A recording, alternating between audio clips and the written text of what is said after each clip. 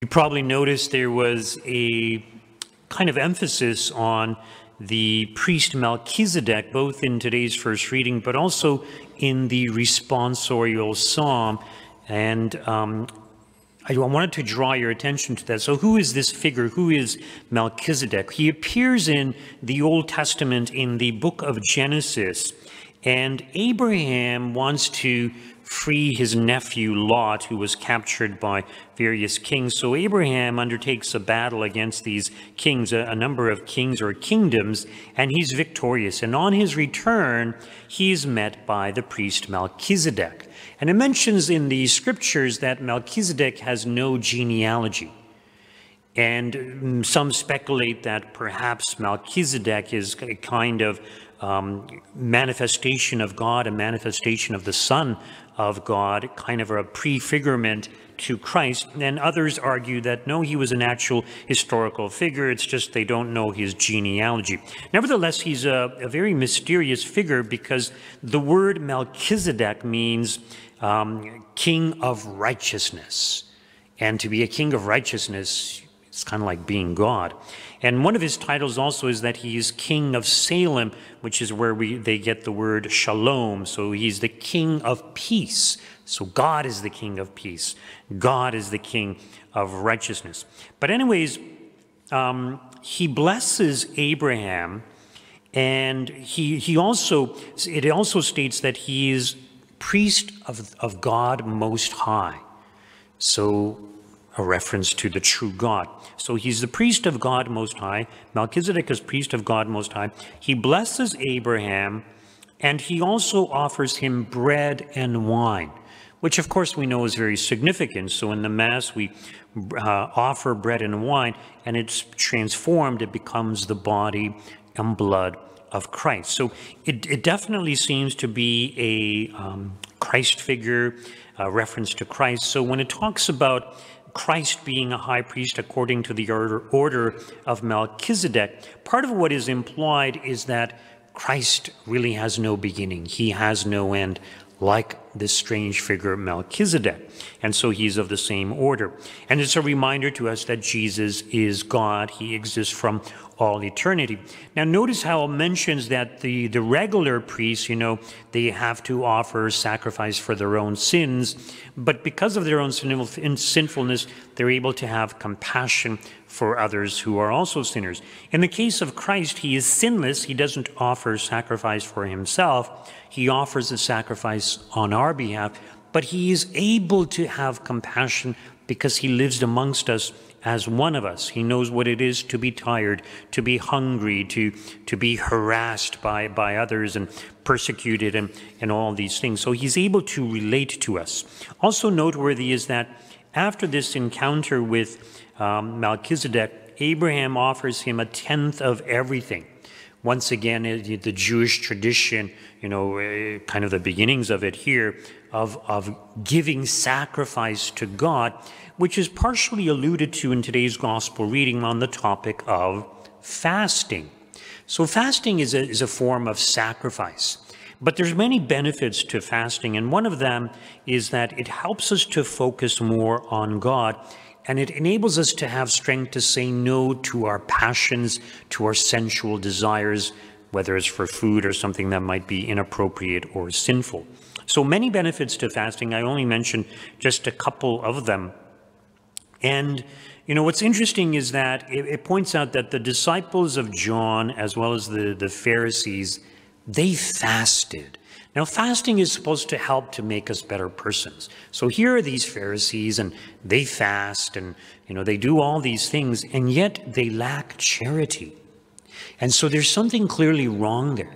So we have to be careful and to realize that, some of these things, such as fasting, it's a means to an end. It's not an end in and of itself. Just because somebody fasts, it doesn't mean they're a good person. And some people think that, I'm fasting, therefore I must be good, I must be holy. Well, no. The true test of holiness is our love for First and foremost, love of God. Secondly, love of neighbor.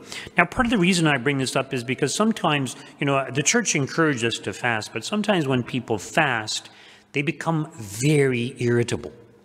And they lose their cool, they become more angry, and they just, blow up. And that's partially because they're suffering, they're deprived of food, they're tired, and it's kind of a struggle. Now, when a person fasts, they're going to experience some of those negative effects, such as tiredness and perhaps being a little bit more irritable, but they need to have that self-control. If a person lacks that self-control, then maybe they're taking their fasting too far. In other words, maybe they need to eat a little bit just so they're not going to be so irritable. In other words, the whole purpose of fasting is to help us to grow closer to God and to our neighbor, to grow in love.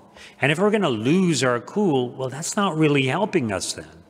So in other words, God wants us to use prudence when we undertake various disciplines in the church, such as fasting. And of course, the reference to the unshrunken cloth and the wine and in fresh wineskins, basically Christ is saying you have to have a new way of seeing things. He's saying this to the Pharisees and those who are asking him about fasting. And so the whole point of fasting is to get us closer to God. And he points, can the wedding guests fast while the bridegroom is with them? And the answer is no. So in other words, the disciples were close to our Lord. They were already sacrificing things in order to grow close to him. So fasting is a form of sacrifice. Coming to church this morning is a sacrifice for many of you, right? So these are things that we give up for the sake of God. And yes, perhaps we need to do more. The question of tithing also. So in the Catholic Church, I recently spoke to somebody about fasting and did some research on it. And there were periods in the Catholic Church when Catholics were required to tithe, to give 10% of their income to the church. And of course, with the Jewish tradition, we know that they gave 10% to the temple. So it's not something that Catholics have to do. The position of the Catholic Church is that people should give generously, and St. Paul talks about that. So St. Paul doesn't emphasize tithing, but he says, be generous. And in our generosity, God sees our generosity, and he will reward us. So be a cheerful giver. But also the church understands that some people, they are having financial difficulties. And, if somebody can't pay their bills, well, we want them to be able to continue to live in their home or to continue to have heating. We would rather not have, their offering than have them go, without a home or heat or whatever it may be. So it's an attitude of charity, and charity is the most important thing.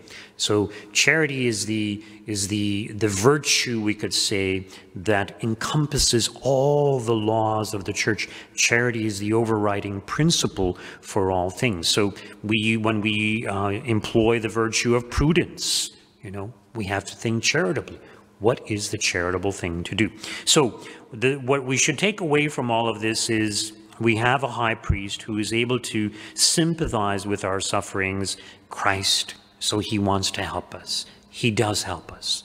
But we also need to be like Abraham, who offered something to God. We make many offerings, the prayers, coming to church, even your financial donations, all these things. These are all offerings. And we make sacrifices in order to be closer to God. And sometimes we're too attached to certain things. And those are especially the things that we may want to consider sacrificing. But the question is, should we be sacrificing more? Can we do more to draw closer to God? Perhaps even fasting if we feel that it will be beneficial for us. So things for us to reflect on.